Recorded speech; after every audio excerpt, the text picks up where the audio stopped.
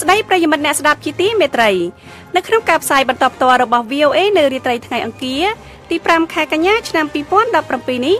ខ្ញុំសុបចិន្តានិងសហការីនៃក្រុមផ្សាយជាខេមរៈភាសាសូមស្វាគមន៍ប្រិយមិត្តអ្នកស្ដាប់ពីរដ្ឋធានី Washington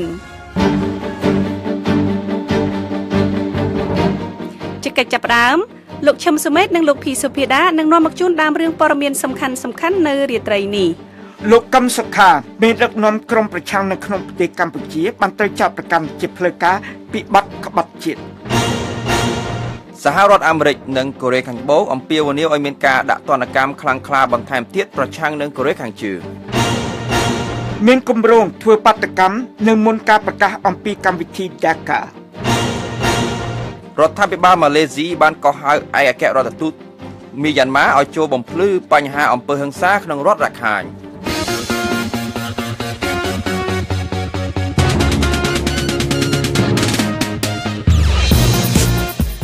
នៅក្នុងការផ្សាយរបស់ VOA នៅរាត្រីនេះយើងខ្ញុំមានសេចក្តីរាយការណ៍អំពីតុលាការរាជធានីភ្នំពេញចាប់មេបកប្រឆាំងលោកកឹមសុខាពីបទសន្តិភាពឬខុបខិតជាមួយបរទេសគណៈអង្គការសង្គមស៊ីវិលនិងសហគមន៍អន្តរជាតិបន្តរិះគន់លោកហែមសុជាតិមេធាវីម្នាក់ក្នុងចំណោមមេធាវីទាំង5បានប្រាប់ VOA ថាការតស៊ូមតិតាមផ្លូវច្បាប់របស់យើងគឺយើងបានធ្វើច្រើនប៉ុន្តែលទ្ធផលដែលយើងទទួលបានមកវិញគឺការខកចិត្តសេចក្តីរាយការណ៍អំពីកាសែត The Cambodia Daily លាអ្នកអានក្នុងបរិយាកាសដ៏អាប់អួរក្រោយការគំរាមឲ្យបង់ពន្ធដ៏ច្រើនសន្ធឹកសន្ធាប់ហើយនឹងសេចក្តីរាយការណ៍អំពីបកប្រឆាំងអ្នកច្បាប់និងអ្នកតាមដានចោទជាសំណួរអំពីការចោទលោកកឹមសុខាក្បត់ជាតិលោកអ្នកនាងនឹងបានស្ដាប់សេចក្តីរាយការណ៍ទាំងនេះក្រោយព័ត៌មានអន្តរជាតិដែលផ្សាយផ្ទាល់ដោយលោកឈឹមសុមេតនិងលោកភីសុភាដាចាសសូមអញ្ជើញលោកសុមេតជាមុនអរគុណលោកកឹមសុខាមេដឹកនាំក្រុមប្រឆាំងនៅក្នុងប្រទេសកម្ពុជាបានត្រូវចោទប្រកាន់ជាផ្លូវការពីបទក្បត់ជាតិហើយលោកប្រឈមនឹងទោសជាប់ពន្ធនាគារពី15ទៅ30ឆ្នាំប្រសិនបើតុលាការរកឃើញថាលោកមានទោសតុលាការមួយនៅក្នុងរាជធានីភ្នំពេញបានប្រកាសនៅថ្ងៃអង្គារនេះថាមេដឹកនាំរូបនេះនៃគណៈបក្សសង្គ្រោះជាតិបានត្រូវចោទប្រកាន់ពីបទខុបខិតជាសម្ងាត់ជាមួយអង្គភាពបរទេសដើម្បីធ្វើឲ្យអន្តរាយដល់រដ្ឋាភិបាលបើតាម tweet មួយដោយកញ្ញាកឹមមនោវិទ្យាដែលជាកូនស្រីលោកថាលោកសុខានិងពួកអង្គរៈរបស់លោកបានទៅចាប់ខ្លួនកាលពីថ្ងៃអាទិត្យនៅក្នុងការឆ្មក់ចូលលោកក្នុងផ្ទះលោករដ្ឋាភិបាលបាននិយាយថាខ្លួនបានចាប់លោកសុខាដោយផ្អែកលើអត្ថាធិប្បាយរបស់លោកនៅក្នុងវីដេអូមួយដែលបានត្រូវផ្សាយដោយបណ្ដាញផ្សព្វផ្សាយឯកជនខ្មែរមួយមានមូលដ្ឋាននៅក្នុងទីក្រុង Melbourne ប្រទេសអូស្ត្រាលីនៅក្នុងវីដេអូនេះដែលបានត្រូវថតកាលពីឆ្នាំ2013លោកសុខាបានមានប្រសាសន៍អះអាងថាលោកបានទទួលជំនួយពីសហរដ្ឋអាមេរិកដើម្បីកសាងចលនាមានទំនោរទៅខាងលទ្ធិប្រជាធិបតេយ្យមួយនៅក្នុងប្រទេសកម្ពុជាការផ្សព្វផ្សាយមួយតាម Twitter លោកកាលពីថ្ងៃច័ន្ទបាននិយាយថាខ្ញុំអាចបាត់បង់សេរីភាពរបស់ខ្ញុំក៏ប៉ុន្តែសូមឲ្យសេរីភាពមិនផុតរលត់ដាច់ខាតនៅក្នុងប្រទេសកម្ពុជាការចាប់ខ្លួនលោកសុខាបានត្រូវធ្វើឡើងនៅពេលមានការបង្ក្រាបធំមួយរបស់រដ្ឋាភិបាលប្រឆាំងនឹងបណ្ដាញផ្សាយព័ត៌មានឯករាជ្យនិងក្រមការពារសិទ្ធិមនុស្សដោយមានរួមបញ្ចូលការបិទស្ថានីយវិទ្យុជាង12នៅវិទ្យាស្ថានប្រជាធិបតេយ្យជាតិដែលជាអង្គការក្រៅរដ្ឋាភិបាលមួយផ្ដល់ប្រកាសដោយរដ្ឋាភិបាលសហរដ្ឋអាមេរិកការបិទដែលបានទៅកត់សម្គាល់ខ្លាំងបំផុតបានកើតមានឡើងកាលពីថ្ងៃច័ន្ទនៅពេលដែលកាសែត The Cambodia Daily ដែលជាសារព័ត៌មានមួយក្នុងបណ្ដាសារព័ត៌មានឯករាជ្យចុងក្រោយបង្អស់របស់ប្រទេសកម្ពុជាបានបោះពុម្ពផ្សាយច្បាប់ចុងក្រោយរបស់ផងខ្លួនដោយមានចំណងជើងថាការធ្លាក់ចូលទៅក្នុងរបបផ្ដាច់ការទាំងស្រុងពួកអ្នកបោះពុម្ពផ្សាយកាសែតនេះនិយាយថាវិក័យប័ត្រពន្ធដារមិនទាន់បង់ដោយហួសកំណត់មានទឹកប្រាក់$6 លាន$300,000ដែលជាការក្លែងបន្លំបានបង្ខិតបង្ខំពួកគេឲ្យបិទកិច្ចប្រតិបត្តិការសារព័ត៌មាននេះការបង្ក្រាបនេះជាការប៉ុនប៉ងជាក់ច្បាស់មួយដោយនាយករដ្ឋមន្ត្រីផ្ដាច់ការឈ្មោះហ៊ុនសែនដើម្បីបិទមាត់បំបត្តិសម្លេងអ្នកប្រឆាំងនៅមុនការបោះឆ្នោតនៅឆ្នាំក្រោយដោយមានគោលដៅបន្តការក្តាប់អំណាចរបស់គាត់ដែលមានរយៈពេល3ទសវត្សរ៍មកហើយនោះរដ្ឋាភិបាលរបស់ហ៊ុនសែនហៀបតែបានត្រូវទម្លាក់នៅក្នុងការបោះឆ្នោតជាតិកាលពីឆ្នាំ2013ហើយក្រុមប្រឆាំងបានទទួលការគាំទ្រកើនខ្លាំងឡើង ជាពិសេសនៅក្នុងចំណោមប្រជារាស្ត្រខ្មែរវ័យក្មេងអស់លោកអ្នកនឹងបានស្ដាប់របាយការណ៍ពិស្ដារអំពីរឿងនេះនៅក្រៅការផ្សាយព័ត៌មានអន្តរជាតិរបស់យើងខ្ញុំ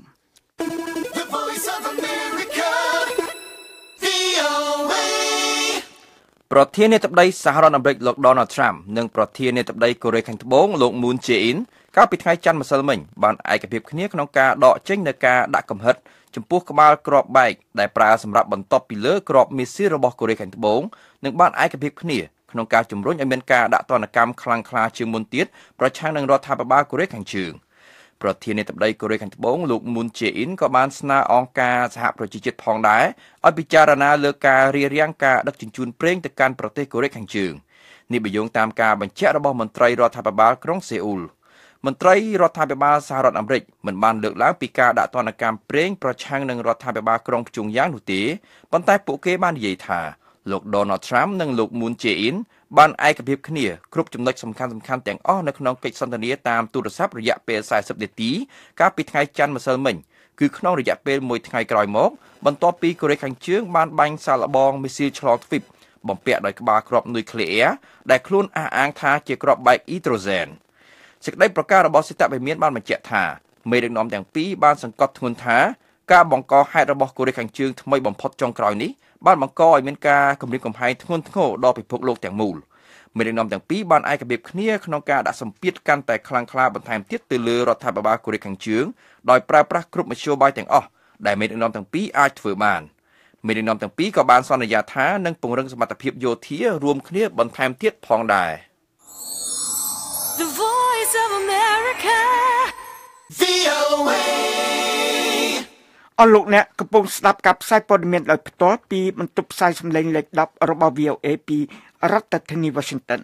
គេរំពឹងថាសេដ្ឋកិច្ចមាននឹងប្រកាសអំពីសេចក្តីសម្រេចមួយអំពីកម្មវិធី DACA នៅថ្ងៃអង្គារនេះដោយរបាយការណ៍ដំបូងរបស់បណ្ដាញផ្សាយព័ត៌មានបញ្ជាក់ថាប្រធានាធិបតីត្រុំនឹងបញ្ចប់កម្មវិធីនេះដែលជួយការពារពួកជនអន្តោប្រវេសន៍វ័យក្មេងគ្មានឯកសាររាប់សែននាក់មិនឲ្យត្រូវបញ្ជូនទៅកាន់ប្រទេសគេវិញកាលពី5ឆ្នាំមុននេះពួកមន្ត្រីដែលបានពណ៌នាចំណាត់ការនេះ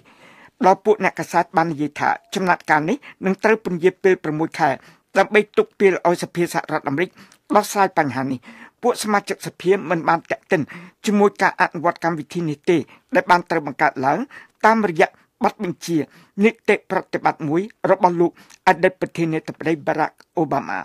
លោករដ្ឋមន្ត្រីក្រសួងយុតិធម៌សហរដ្ឋអាមេរិក Jeff Sessions មានកំណត់នឹងនិយាយត្រួស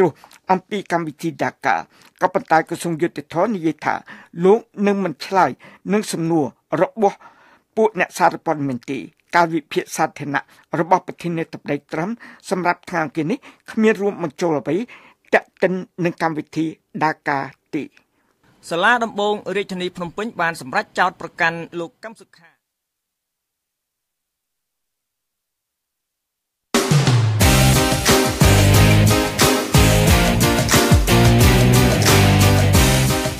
ជាបន្តទៅទៀតនេះយើងខ្ញុំមានសេចក្តីរាយការណ៍អំពីតុលាការរាជធានីភ្នំពេញបានចោទមេបកប្រឆាំងលោកកឹមសុខាពីបទសន្តិភាពឬខុបខិតជាមួយបរទេសគណៈអង្គការសង្គមស៊ីវិលនិងសហគមន៍អន្តរជាតិបន្តរិះគន់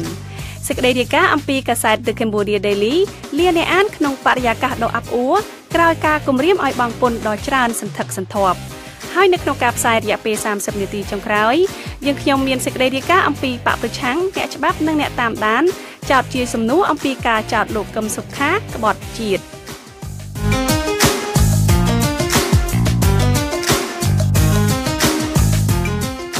លោកអ្នកនាងកំពុងស្ដាប់ការផ្សាយបន្តផ្ទាល់របស់ VOA ពីរដ្ឋធានី Washington សហគមន៍អន្តរជាតិបន្តប្រតិកម្មនឹងការចាប់ខ្លួនលោកកឹមសុខាប្រធានគណៈបកសង្គ្រោះជាតិប៉ុន្តែព្រះរាជអាជ្ញាសាលាដំបងរាជធានីភ្នំពេញបានសម្រេចចិត្តធ្វើការចាប់ប្រកាន់លើលោកកឹមសុខាពីបទសន្តិភាពឬខុបខិតជាមួយបរទេសដែលជាបទល្មើសស្មើនឹងអំពើក្បត់ជាតិហើយអាចប្រឈមនឹងការដាក់ទោសក្នុងពន្ធនាគារដល់30ឆ្នាំលោកហុលរស្មីនៃ VOA រាយការណ៍ពីរាជធានីភ្នំពេញដូចតទៅ សាលាដំបងរាជធានីភ្នំពេញបានសម្រេចចោទប្រកាន់លោកកឹមសុខា ប្រធានគណៈបកសង្គ្រោះជាតិពីបទសន្តិភាពជាមួយបរទេសតាមបញ្ញត្តិមាត្រា443នៃក្រមព្រហ្មទណ្ឌប្រជាជាតិកម្ពុជានេះបើយោងតាមសេចក្តីថ្លែងការណ៍របស់អัยការអមសាលាដំបងរាជធានីភ្នំពេញដែលចេញផ្សាយនៅថ្ងៃអង្គារនេះមាត្រា443នៃក្រមព្រហ្មទណ្ឌបានចែងថាបទសន្តិភាពជាមួយបរទេសគឺជាអំពើត្រូវរើគ្នាដោយសម្ងាត់ជាមួយរដ្ឋបរទេសឬភ្នាក់ងារបរទេសដើម្បីបង្កើតឲ្យមានអំពើប្រទុសរាយឬឲ្យមានអំពើឈ្លានពានប្រឆាំងនឹងប្រជាជាតិកម្ពុជាបទសន្តិភាពជាមួយបរទេសត្រូវផ្ដន្ទាទោសដាក់ពន្ធនាគារពី15ទៅ30ឆ្នាំបទល្មើសខាងលើនេះគឺជាផ្នែកមួយនៃអំពើក្បត់ជាតិសេចក្តីថ្លែងការណ៍របស់អัยការអមសាលាដំបងរាជធានីភ្នំពេញចុះថ្ងៃទី5ខែកញ្ញាឆ្នាំ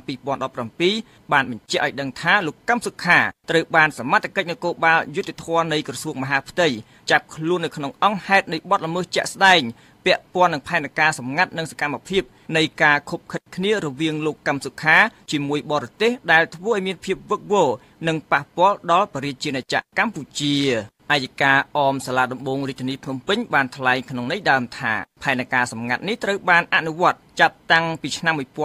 1993ដល់ឆ្នាំ2013និងបានបន្តរហូតមកដល់បច្ចុប្បន្ននេះហើយខ្លឹមសារនៃផែនការរួមជាមួយបរទេសក្បត់នឹងកម្ពុជានេះត្រូវលាតត្រដាងបង្ហាញតាមរយៈវីដេអូឃ្លីបដែលត្រូវបានផ្សព្វផ្សាយដោយបណ្ដាញ CBN Cambodian Broadcasting Network មានទីតាំងនៅប្រទេសអូស្ត្រាលីរួមជាមួយនឹងភស្តុតាងដែលអាជ្ញាធរមានសមត្ថកិច្ចប្រមូលបានកន្លងមកអัยការអមសាលាដំបងរាជធានីភ្នំពេញបានបន្តថាការធ្វើសកម្មភាពបន្តមកដល់ពេលនេះគឺកំណត់បានជាស្ថានភាពនៃបទល្មើសជាក់ស្ដែងដោយយោងតាមក្រមនីតិវិធីព្រហ្មទណ្ឌប្រជាជាតិកម្ពុជាក្នុងន័យនេះការចាប់ខ្លួនឈ្មោះកឹមសុខាត្រូវបានធ្វើឡើងស្របតាមក្រមនីតិវិធីព្រហ្មទណ្ឌនៃប្រជាជាតិកម្ពុជានិងស្របតាមមាត្រា80នៃរដ្ឋធម្មនុញ្ញប្រជាជាតិកម្ពុជានិងមាត្រា12នៃច្បាប់ស្តីពីលក្ខន្តិកៈតំណាងរាស្ត្រលោកកឹមសុខាប្រធានគណៈបកជំទាស់ដ៏ធំនៅកម្ពុជាត្រូវបានអាជ្ញាធរចាប់ខ្លួនកាលពីថ្ងៃអាទិត្យកន្លងទៅដោយសំអាងលើការថ្លែងរបស់លោកនៅក្នុងវីដេអូ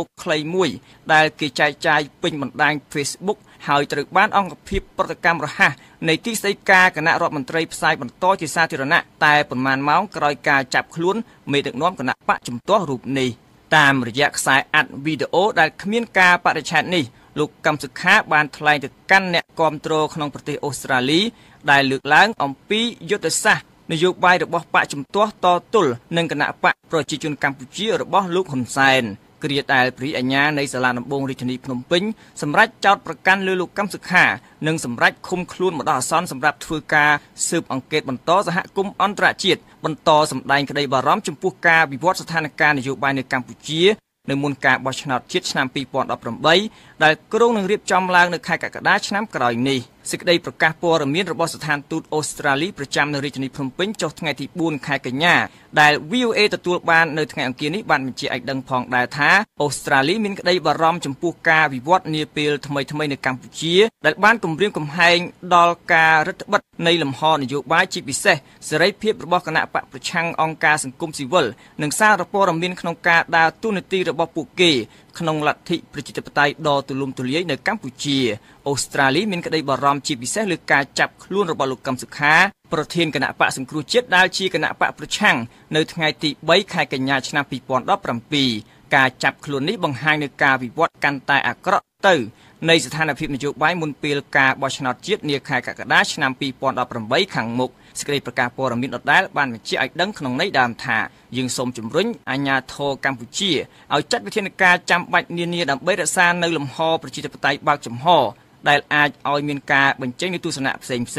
សេរីភាពនៃការបញ្ចេញមតិនិងការប្រមូលផ្ដុំសារព័ត៌មានដែលរស់រវើកនិងបកប្រឆាំងដែលសកម្មជាធាតុផ្សំដ៏សំខាន់នៃដំណើរលទ្ធិប្រជាធិបតេយ្យប្រកបដោយជោគជ័យស្ថានទូតអូស្ត្រាលីក្នុងប្រទេសកម្ពុជាបានបន្តក្នុងន័យដើមថាក្នុងនាមជាមិត្តភ័ក្តិដ៏យូរអង្វែងរបស់កម្ពុជាអូស្ត្រាលីសូមជំរុញដល់កម្ពុជាអនុវត្តយ៉ាងពេញលេញនូវគោលការណ៍លទ្ធិប្រជាធិបតេយ្យដោយដែលបានអះអាងក្នុងធម្មនុញ្ញអាស៊ាននិងគោរពសេរីភាពនៃការបញ្ចេញមតិសមាគមនិងការប្រមូលផ្ដុំដោយសន្តិភាពក្នុងថ្ងៃដដែលនេះស្ថានទូតអង់គ្លេសប្រចាំកម្ពុជាបានចេញសេចក្តីប្រកាសព័ត៌មានឲ្យបានបញ្ជាក់ពីក្តីបារម្ភរបស់លោក Mark Field រដ្ឋលេខាធិការទទួលបន្ទុកកិច្ចការអាស៊ីនៃក្រសួងការបរទេសអង់គ្លេសជំវិញការវិវត្តចុងក្រោយនៃស្ថានភាពនយោបាយនៅកម្ពុជា លោក Mark Field បានថ្លែងក្នុងសេចក្តីប្រកាសព័ត៌មានក្នុងនេះដើមថាខ្ញុំត្រូវបានធ្វើឲ្យមានក្តីបារម្ភយ៉ាងខ្លាំងដោយសកម្មភាពជាហូរហែថ្មីៗនេះរបស់អាជ្ញាធរកម្ពុជាដែលបង្កើនកិច្ចខិតខំយ៉ាងខ្លាំងក្នុងការចាប់ខ្លួនមេដឹកនាំគណៈបកប្រឆាំងលោកកឹមសុខាលោក Mark Field បានថ្លែងបន្ថែមថាខ្ញុំទទូចសូមឲ្យរដ្ឋាភិបាលកម្ពុជា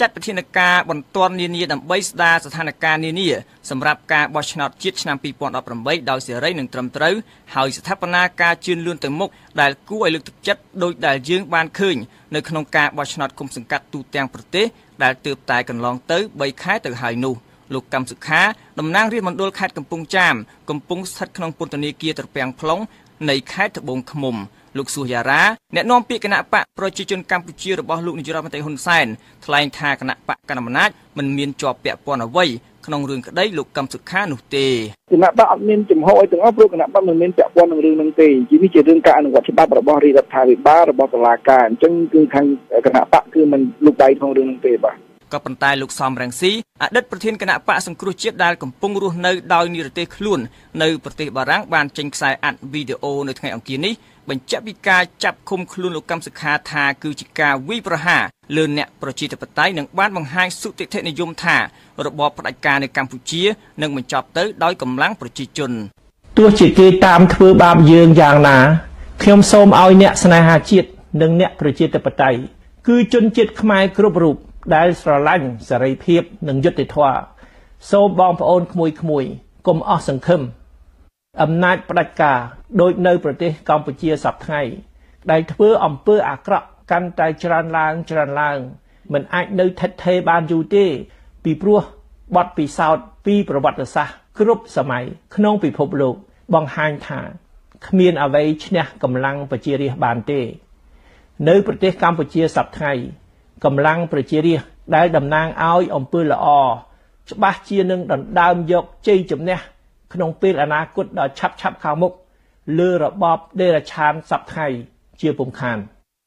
VOA ព្យាយាមសុំការអធិប្បាយពីកូនស្រីទាំងពីររបស់លោកកឹមសុខាគឺកញ្ញាកឹមមនោវិជ្ជាអនុប្រធានកិច្ចការសាធារណៈនៃគណៈបកសង្គ្រោះជាតិនិងកញ្ញាកឹមសមាធិដាតែអ្នកទាំងពីរមិនឆ្លើយតបទៅនឹងសំណួររបស់ VOA ដែលបានផ្ញើទៅអ្នកទាំងពីរតាមសារអេឡិចត្រូនិកឬអ៊ីមែលទេមកដល់ល្ងាចថ្ងៃអង្គារនេះដោយឡែកក្រុមមេធាវីចំនួន5រូបដែលការពារក្តីលោកកឹមសុខាច្រានចោលការចោទប្រកាន់លើលោកកឹមសុខាបើផ្អែកតាមអង្គហេតុដែលមាននៅក្នុងវីដេអូឃ្លីបដែលចេញដោយអង្គភាពប្រតិកម្មរហ័សរបស់ទីស្តីការគណៈរដ្ឋមន្ត្រីនេះបើតាមការបញ្ជាក់របស់លោកហែមសុជាតិមេធាវីម្នាក់ក្នុងចំណោមមេធាវីទាំង5លោកបានប្រាប់ VOA ថាក្រុមមេធាវីនឹងធ្វើការតស៊ូខាងច្បាប់ដើម្បីទាមទារឲ្យតុលាការទម្លាក់ចោលការចោទប្រកាន់ប្រឆាំងនឹងលោកកឹមសុខាយ៉ាងណាក្តីលោកថាមានតែសម្ពាធពីសហគមន៍អន្តរជាតិឬការចរចាណាមួយខាងនយោបាយទេទើបអាចជួយកូនក្តីរបស់លោកបានការតស៊ូមតិតាមផ្លូវច្បាប់របស់យើងគឺយើងបានធ្វើច្រើនប៉ុន្តែលទ្ធផលដែលយើងទទួលបានមកវិញគឺការខកចិត្តមិនដែលបានទទួលនៅសំណាណាមួយជាងតែបានសម្រេចទេបាទគឺតើតែមានគេហៅថាការចរចាឬសម្ពាធណាមួយទើបកូនក្តីយើងស្ថានភាពវាអាចបានប្រសើរឡើងខ្លះអញ្ចឹងណាអង្គការសហប្រជាជាតិនិងអង្គការលើកលែងទោសអន្តរជាតិ Amnesty International បានចេញសេចក្តីថ្លែងការណ៍ជាបន្តបន្ទាប់ផងដែរបង្ហាញពីការបារម្ភទាក់ទិនការចាប់មេដឹកនាំគណៈបកប្រឆាំងនៅមុនការបោះឆ្នោតជាតិដែលគ្រោងនឹងរៀបចំឡើងនៅខែកក្កដាឆ្នាំ2018សេចក្តីប្រកាសព័ត៌មានចេញនៅថ្ងៃអង្គារនេះរបស់អង្គការ Amnesty International បានបញ្ជាក់ថាការចោទប្រកាន់បែបប្រឌិតប្រឆាំងនឹងលោកកឹមសុខាគឺជារឿងដែលបានកើតឡើងចុងក្រោយបំផុតក្នុងយុទ្ធនាការរបស់រដ្ឋាភិបាលដែលកំពុងតែរីករាលដាលដ៏ឆាប់រហ័សនោះហើយយុទ្ធនាការនេះក៏កំពុងរឹតបន្តឹងបណ្ដាញព័ត៌មានឯករាជ្យការវិភាគមុនការបោះឆ្នោតជាសកលឆ្នាំ2018ផងដែរនៅក្នុងសេចក្តីប្រកាសព័ត៌មាននេះអង្គការ Amnesty International អំពាវនាវឲ្យក្រុមប្រទេសជាសមាជិកក្រុមប្រឹក្សាសិទ្ធិមនុស្សអង្គការសហប្រជាជាតិរួមទាំងប្រទេសផ្ដល់ជំនួយធំៗរបស់កម្ពុជាដូចជាអាមេរិកចិនអាល្លឺម៉ង់ជប៉ុនអង់គ្លេសបានយល់អំពីភាពចាំបាច់និងភាពធ្ងន់ធ្ងរនៃដំណើរការដែលធ្វើឲ្យខូចខាតដល់ស្ថានភាពសិទ្ធិមនុស្សក្នុងប្រទេសកម្ពុជាហើយឆ្លើយតបតាមដំណើរការនោះក្នុងកិច្ចប្រជុំប្រចាំឆ្នាំនាពេលខាងមុខដោយមិនគួរបែរចេញពីបញ្ហាកម្ពុជាទេហើយប្រទេសហត្ថលេខីនៃកិច្ចព្រមព្រៀងទីក្រុងប៉ារីសផ្សេងទៀតត្រូវធានាពីការគោរពសិទ្ធិមនុស្សក្នុងប្រទេសកម្ពុជាទោះជាយ៉ាងនេះក៏ដោយ ប្រទេសចិនត្រូវគេរាយការណ៍ថាបានគាំទ្រជំហររដ្ឋាភិបាលកម្ពុជានៅក្នុងការរក្សាសន្តិសុខនិងស្ថិរភាពនៅក្នុងប្រទេសចំណែកឧត្តមស្នងការសិទ្ធិមនុស្សអង្គការសហប្រជាជាតិគឺលោក Zaid Ra'ad Al-Hussein បានរិះគន់រដ្ឋាភិបាលកម្ពុជាចំពោះការចាប់ខ្លួនលោកកំសុខាជាមេដឹកនាំគណៈបកសង្គ្រោះជាតិនិងជាអ្នកតំណាងរាស្ត្រដោយអះអាងថានេះជាការរំលោភលើច្បាប់និងអភ័យឯកសិទ្ធិសភារាយការណ៍ពីរាជធានីភ្នំពេញខ្ញុំហុលរស្មី VOA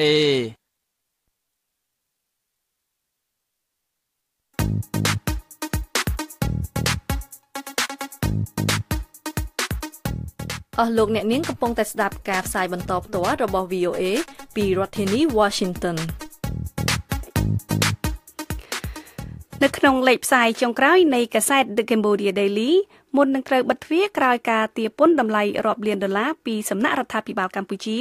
អ្នកអាននៅរាជធានីភ្នំពេញបានសម្រុកទៅទិញច្បាប់ចុងក្រោយនេះដាច់គ្មានសល់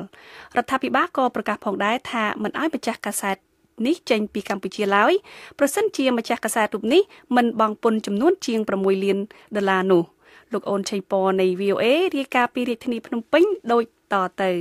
ជារៀងរាល់ព្រឹកតាំងពីពេលចាប់ផ្ដើមលោកកាសែតនៅឆ្នាំ1996មកអ្នកស្រីមុំតែងទទួលបានកាសែត The Cambodia Daily ជាច្រើនច្បាប់រួមនឹងប្រតិបត្តិកាសែតផ្សេងទៀតសម្រាប់លក់រាយនៅចែកចាយនៅតូបកាសែតរបស់អ្នកស្រីក្នុងខណ្ឌដូនពេញ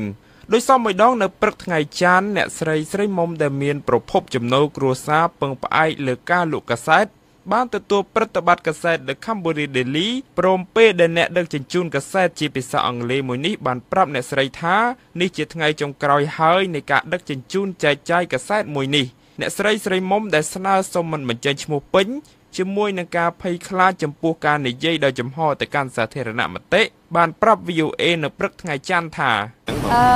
គេប្រាប់ថា Daily ចេញថ្ងៃហ្នឹងទៀតទេលែងឈប់ចេញហើយកាលពីថ្ងៃអាទិត្យកាសែតជាភាសាអង់គ្លេសប្រចាំថ្ងៃរៀងតូចច្រឡឹងមួយនេះបានប្រកាសក្នុងសេចក្តីថ្លែងការណ៍មួយអំពីការបញ្ចប់ប្រតិបត្តិការផ្សាយប្រចាំថ្ងៃរបស់ខ្លួនក្រោយពីចេញផ្សាយអស់រយៈពេល24ឆ្នាំតាំងពីឆ្នាំ1993មកការសម្រេចបិទទ្វាររបស់សារព័ត៌មានជាភាសាអង់គ្លេសមួយនេះកើតមានចំពេលមានការជំរុញចម្រាស់ជាមួយអគ្គនាយកដ្ឋានពន្ធដារនៃក្រសួងសេដ្ឋកិច្ចនិងហិរញ្ញវត្ថុរបស់កម្ពុជាដែលកាលពីថ្ងៃ4ខែសីហាកន្លងទៅបានចេញវិក័យប័ត្រពន្ធដែលចែងថាប្រតិបត្តិនេះជំពាក់លុយពន្ធរដ្ឋ25,000 លានរៀលឬប្រហែលនឹង6លាន3សែនដុល្លារសហរដ្ឋអាមេរិកកាសែត The Cambodia Daily បានដាក់ការសង្ស័យលើដំណើរការគណនាឯកតោភាគីរបស់រដ្ឋាភិបាលទៅលើវិក័យប័ត្រពន្ធហើយកាសែតនេះបានទាមទារម្ដងហើយម្ដងទៀតឲ្យមានការស៊ើបអង្កេតនិងធ្វើសវនកម្មឲ្យបានត្រឹមត្រូវតែមិនទទួលបានជោគជ័យឡើយមកទល់នឹងថ្ងៃបិទទ្វារលើសពីនេះទៅទៀតនាយករដ្ឋមន្ត្រីហ៊ុនសែនបរិសុទ្ធខ្លាំងនៃកម្ពុជាបានប្រកាសហៅកាសែត The Cambodia Daily នេះថាជាមេចោរហើយចោទបន្ថែមទៅលើការទាមទារលុយពន្ធរបស់អគ្គនាយកដ្ឋានពន្ធដារទៀតផងនៅក្នុងសេចក្តីថ្លែងការណ៍កាលពីថ្ងៃអាទិត្យកាសែត The Cambodia Daily បានប្រកាសក្នុងន័យដើមថាអំណាចនៃការទារពន្ធគឺជាអំណាចនៃការធ្វើឲ្យវិនាស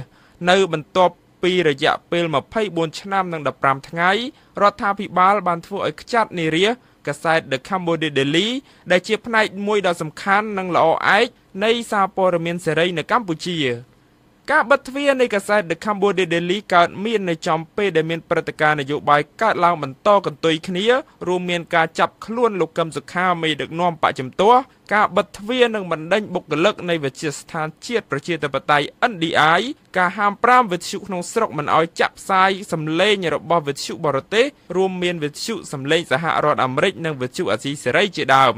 ក៏ប៉ុន្តែសម្រាប់អាជីវករលក់កាសែតដូចជាអ្នកស្រីមុំថាការបិទទ្វារនៃកាសែត The Cambodia Daily ជាការធ្លាក់ចុះនៃចំណូលប្រចាំថ្ងៃដែលលោកស្រីធ្លាប់រកបានប្រមាណ70ច្បាប់ក្នុងមួយថ្ងៃដែលក្នុងមួយច្បាប់លោកស្រីអាចលក់បានក្នុងតម្លៃឯកតា 2,500 រៀលចំណេញគ្រាន់បានហូបអស់សង្ឃឹមអស់ហលីងស្អីក៏អស់ដែរអស់សង្ឃឹមដោយសារកាសែតក៏បិទ VOA ក៏បិទអត់អីលែងឮហើយចង់ឲ្យគាត់ចេញវិញដើម្បីឲ្យប្រជាពលរដ្ឋយើងចេះមើលចេះដឹងទៅកាន់តែអាប់ដេតបានន័យថាគំនិតកាន់តែខ្ពស់ចំណេះចេះដឹងកាន់តែខ្ពស់ចង់និយាយចឹងចាក្នុងថ្ងៃតែមួយនៅព្រឹកថ្ងៃច័ន្ទនៅគ្រប់តូបកាសែតដែល VOA បានទៅដល់ កាសែត The Cambodia Daily បានលក់ដាច់អស់គ្មានសល់នៅមុនពេលថ្ងៃត្រង់ឯតូបកាសែតខ្លះទៀតថែមទាំងបានធ្វើការថតចម្លងព្រឹត្តិបត្តិចុងក្រោយនេះលក់បន្ថែមខណៈដែលអ្នកទិញបានសម្រុកទៅទិញច្បាប់ចុងក្រោយនៅថ្ងៃអវសាននៃកាសែតជាភាសាអង់គ្លេសមួយនេះអ្នកទិញនិងអ្នកលក់កាសែតជាច្រើនសុទ្ធតែបដិសេធមិនហ៊ានផ្ដល់បទសម្ភាសន៍នោះទេកាលពីថ្ងៃច័ន្ទដោយអះអាងថាពួកគាត់មានការភ័យខ្លាចខណៈដែលស្ថានភាពនយោបាយក្នុងប្រទេសកំពុងតែមានសភាពតានតឹងនៅក្នុងច្បាប់ចុងក្រោយនៃការផ្សាយរបស់កាសែត The Cambodia Daily ទំព័រមុខចាប់ផ្ដើមជាមួយនឹងរូបថតរបស់លោកកឹមសុខាប្រធានគណៈបកជំទាស់ដែលត្រូវបាននគរបាលចាប់វាយខ្នោះព្រមទាំងចំណងជើងធំថាការរអិលធ្លាក់ចូលទៅកាន់អំពើផ្ដាច់ការពេញទីក្នុងបទសម្ភាសន៍មួយជាមួយ VOA កាលពីល្ងាចថ្ងៃទី3ខែកញ្ញាដែលជាថ្ងៃធ្វើការចុងក្រោយរបស់កាសែត The Cambodia Daily នៅមុនពេលបិទទ្វារអ្នកស្រីនិពន្ធនាយិកាជូឌីឌីជុងបាននិយាយថាការបាត់បង់នៃកាសែត The Cambodia Daily ជាការបាត់បង់នៅប្រភពព័ត៌មានដ៏គួរឲ្យជឿទុកចិត្តដែលមនុស្សជាច្រើនរំពឹងទៅលើដើម្បីស្វះស្វែងរកដំណឹងពិតនិងសុក្រិត We're sorry to be leaving you. យើងមានការសោកស្ដាយដែលត្រូវឃ្លាតឆ្ងាយពីមិត្តអ្នកអានទាំងអស់ខ្ញុំដឹងថាអ្នកទាំងអស់គ្នានឹងត្រូវទទួលនៅអារម្មណ៍ថាបាត់បង់អ្វីមួយដោយធ្ងន់ធ្ងរជាមួយនឹងការបាត់បង់ទៅនៅកាសែត The Cambodia Daily ហើយបើយើងត្រូវផ្ដល់សារជាអ្វីនោះខ្ញុំចង់និយាយថាយើងពិតជាចង់បម្រើលោកអ្នកបន្តទៅទៀតហើយយើងជឿជាក់ថាអ្នករាល់គ្នាគួរតែទទួលបានអ្វីដែលល្អជាងនេះហើយយើងពិតជាសោកស្ដាយដែលយើងនឹងមិនមានវត្តមាននៅទីនេះបន្តទៀតទេបន្ទាប់ពីថ្ងៃច័ន្ទទៅAnd we're sorry that we're not going to be here after tomorrow. នៅក្នុងសេចក្តីប្រកាសព័ត៌មានមួយនៅល្ងាចថ្ងៃទី4ខែកញ្ញានេះក្លឹបអ្នកកាសែតកម្ពុជាក៏បានសម្ដែងនឹងការសោកស្ដាយផងដែរចំពោះការបិទទ្វាររបស់កាសែត The Cambodia Daily ហើយការបិទទ្វារនេះថាជាការឆក់ល្វែងធ្វើឲ្យបាត់បង់ប្រភពព័ត៌មានមួយសម្រាប់អ្នកអានរបស់ខ្លួនក្លឹបអ្នកកាសែតកម្ពុជាបានសរសេរនៅក្នុងន័យដើមថាក្លឹបអ្នកកាសែតកម្ពុជាសូមអំពាវនាវដល់ម្ចាស់កាសែត The Cambodia Daily រកនៅវិធីសម្របសម្រួលជាមួយនឹងអគ្គនាយកដ្ឋានពន្ធដារដើម្បីរកដំណោះស្រាយសមស្របមួយដែលអាចអនុញ្ញាតឲ្យកាសែតនេះដំណើរការឡើងវិញបានបើទោះជាកាសែត The Cambodia Daily ដែលដំណើរការជាង24ឆ្នាំដោយមិនយកប្រាក់កម្រៃត្រូវបង្ខំបិទក្នុងភាពម៉ោងសៅក៏ដោយក៏អគ្គនាយកដ្ឋានពន្ធដារនៅតែប្រកាន់ចំហតឹងផ្អឹងចំពោះការទាមទារពន្ធពីសំណាក់កាសែតមួយនេះក្នុងលិខិតមួយរបស់អគ្គនាយកដ្ឋានពន្ធដារផ្ញើជូនអគ្គនាយកដ្ឋានអន្តរប្រវេសន៍នៅថ្ងៃច័ន្ទនេះនឹងត្រូវបានផ្សព្វផ្សាយតាមរយៈសារព័ត៌មានក្នុងស្រុកអគ្គនាយកដ្ឋានពន្ធដារថាកាសែតនេះនឹងនៅតែត្រូវបង់ពន្ធថ្លៃជំពាក់បើទោះណាជាត្រូវបិទទ្វារក៏ដោយហើយអ្នកតំណាងអាជីវកម្មរបស់ពុម្ពផ្សាយនៅកម្ពុជាត្រូវបានហាមមិនឲ្យចេញពីប្រទេសកម្ពុជានោះទេប្រសិនបើមិនព្រមបង់ពន្ធឲ្យដាច់ស្រេចគ្នានោះទេVOA មិនអាចតាក់ទងមន្ត្រីនិងអ្នកនាំពាក្យក្រសួងព័ត៌មានសុំការបំភ្លឺបានទេកាលពីថ្ងៃច័ន្ទលោកមន្ត្រីនរិទ្ធអ្នកជំនាញផ្នែកប្រព័ន្ធផ្សព្វផ្សាយបាននិយាយថា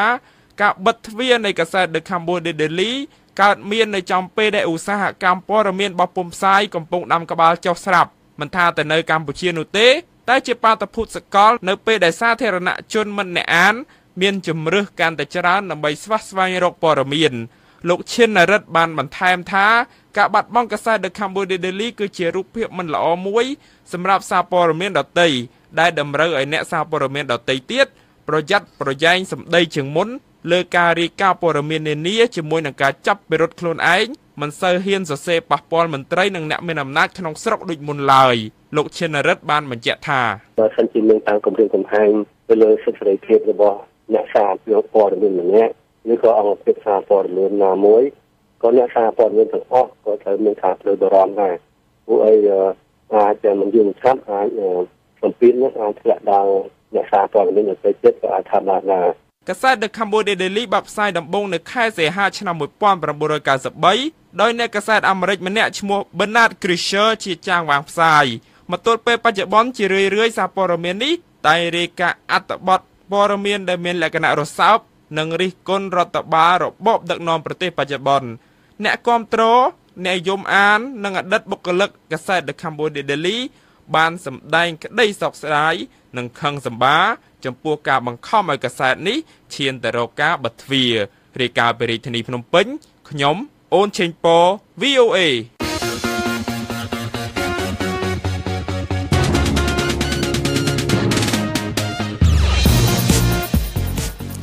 លោកអ្នកនាងជាទីមេត្រីនៅក្នុងការផ្សាយរយៈពេល30នាទីចុងក្រោយជាបន្ត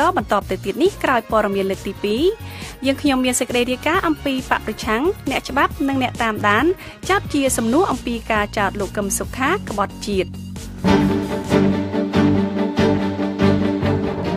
តទៅទៀតនេះលោកឈឹមសុមេតនិងលោកភីសុភាដានឹងជួនដើមរឿងព័ត៌មានសំខាន់ជាលើកទី2លោកពូទីនថ្កោលទោសការពិសោធន៍បរិមាណដោយប្រទេសកូរ៉េខាងជើងហើយលោកបានអំពាវនាវឲ្យមានកិច្ចចរចាគ្នា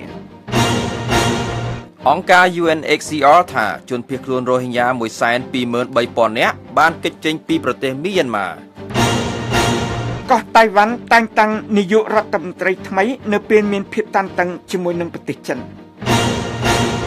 អង្គការ Human Rights Watch ថាប្រទេសចិនត្រូវតែបញ្ឈប់ការដាក់សម្ពាធលើសកម្មជនសិទ្ធិមនុស្សនៅអង្គការសហប្រជាជាតិ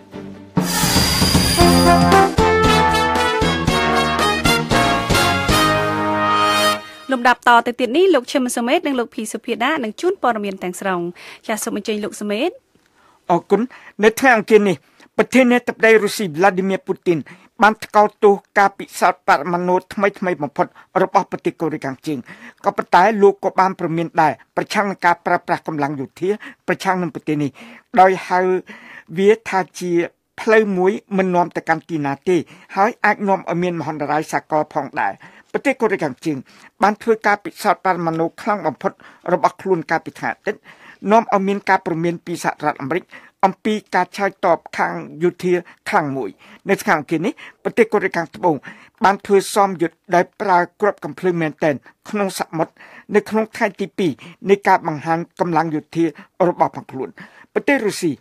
បានថ្កោលទោសការពិសោធន៍បរិមាណរបស់កូរ៉េខាងជើងថាជាការបង្ករឿងលោកពូទីនបានថ្លែងដូចនេះនៅក្នុងសន្និសីទកាសែតផ្សាយតាមទូរទស្សន៍មួយនៅក្នុងប្រទេសចិននៅថ្ងៃអង្គារនេះក៏ប៉ុន្តែលោកមិនបានសម្ដែងចំណងរបស់លោកក្នុងការដាក់កំហិតការដាក់ទណ្ឌកម្មថែមទៀតលើប្រទេសកូរ៉េខាងជើងដោយលោកបាននិយាយថារដ្ឋាភិបាលក្រុងម៉ូស្គូយល់ថាការដាក់ទណ្ឌកម្មជាការគ្មានប្រយោជន៍ហើយគ្មានប្រសិទ្ធភាពទេ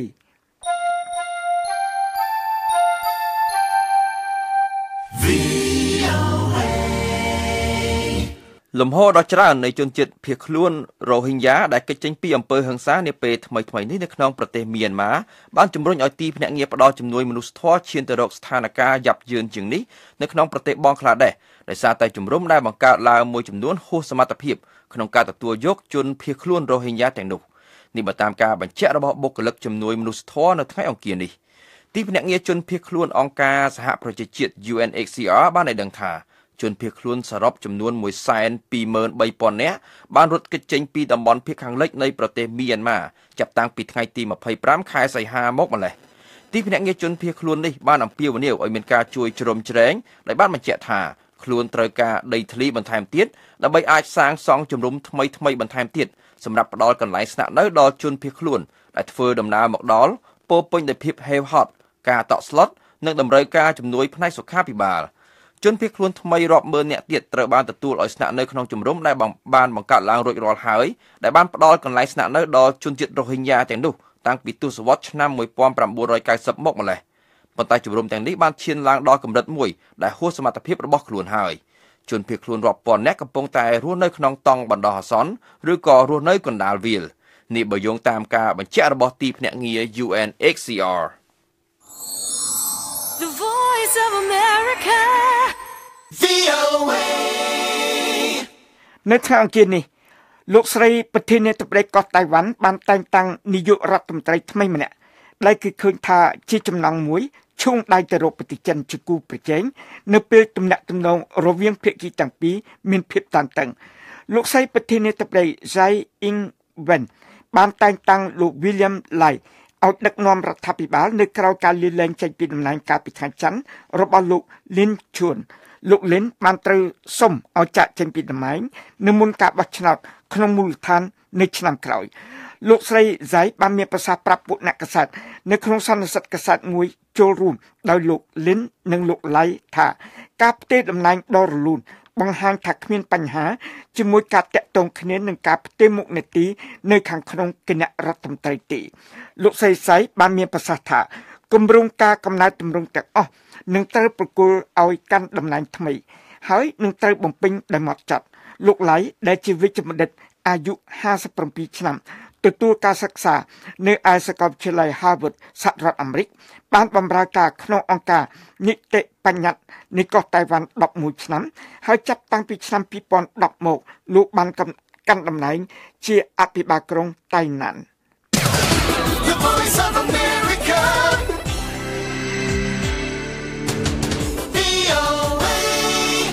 អង្គការសិទ្ធិមនុស្ស Human Rights Watch បានឲ្យដឹងនៅក្នុងរបាយការណ៍ថ្មីមួយនៅថ្ងៃអង្គារនេះថារដ្ឋាភិបាលចិនបានព្យាយាមគំរាមកំហែងបង្ក្រាបនិងចោះក្នុងបញ្ជីខ្មៅចំពោះអ្នកតស៊ូមតិផ្នែកសិទ្ធិមនុស្សនានាដែលធ្វើការឲ្យទីភ្នាក់ងារនានារបស់អង្គការសហប្រជាជាតិអង្គការនេះអង្គការ Human Rights Watch ក៏បានអំពាវនាវឲ្យរដ្ឋាភិបាលក្រុងប៉េកាំងបញ្ឈប់ការដាក់សម្ពាធបែបនេះនឹងបានជំរុញឲ្យទីភ្នាក់ងារអង្គការសហប្រជាជាតិនានាតតាំងប្រឆាំងនឹងទង្វើដូចនេះរបស់រដ្ឋាភិបាលចិននាយកប្រតិបត្តិអង្គការ Human Rights Watch លោក Kenneth Roth បានថ្លែងពេលលោកប្រកាសអំពីរបាយការណ៍ថ្មីនេះថា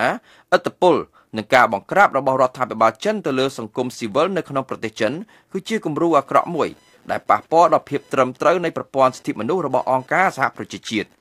របាយការណ៍របស់អង្គការ Human Rights Watch នេះគឺផ្អែកលើកិច្ចសម្ភាសជាមួយនឹងមនុស្សចំនួន55នាក់ដែលក្នុងនោះមានដូចជាមន្ត្រីអង្គការសហប្រជាជាតិមន្ត្រីការទូតនិងអ្នកតំណាងសង្គមស៊ីវិលជាដើមចាប់ពីខែឧសភាឆ្នាំ2016ដល់ខែមីនាឆ្នាំ2017នេះរបាយការណ៍នេះមានគោលបំណងសំដៅលើប្រទេសចិនដែលជាប្រទេសដ៏មានឥទ្ធិពលមួយនិងមានអាសនៈអចិន្ត្រៃយ៍នៅក្រមប្រឹក្សាសន្តិសុខអង្គការសហប្រជាជាតិ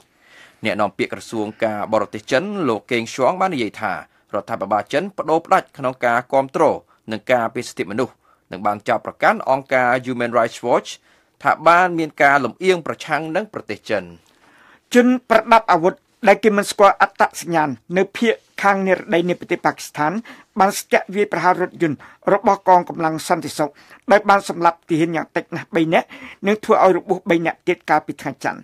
អាជ្ញាធរមូលដ្ឋាននិយាយថារថយន្តរបស់ទាហានព្រំដែននោះកំពុងវិលត្រឡប់មកពីប្រតិបត្តិការប្រឆាំងនឹងកុបកម្ម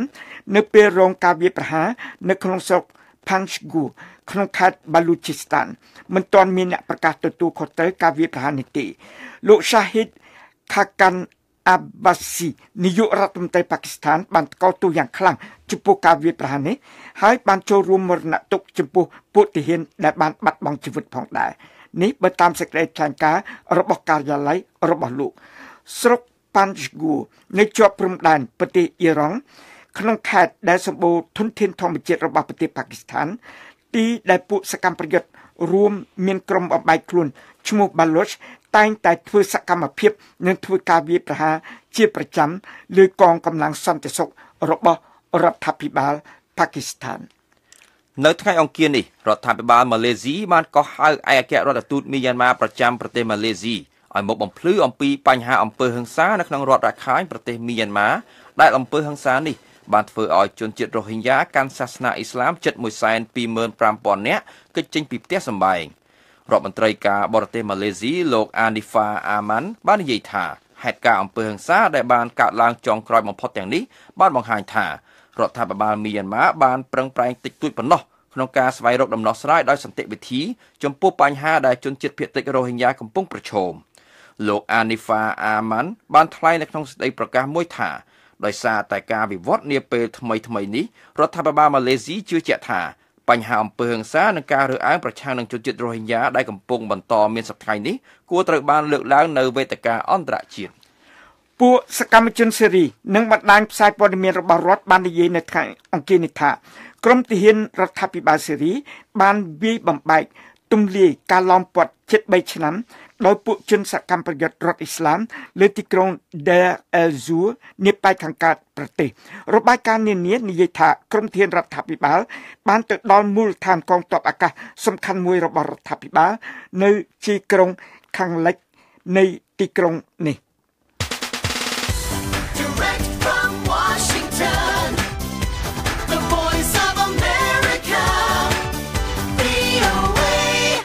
មេដឹកនាំបកប្រឆាំងលោកកឹមសុខាត្រូវបានចាប់ខ្លួនកាលពីយប់ថ្ងៃសៅរ៍ឆ្លងចូលថ្ងៃអាទិត្យពាក់ព័ន្ធនឹងការចោទប្រកាន់ថាលោកនិងបកពួកបានប្រព្រឹត្តអំពើក្បត់ជាតិដោយយោងតាមវីដេអូឃ្លីបមួយដែលត្រូវបានផ្សព្វផ្សាយជាង3ឆ្នាំមកហើយនៅលើបណ្ដាញសង្គម Facebook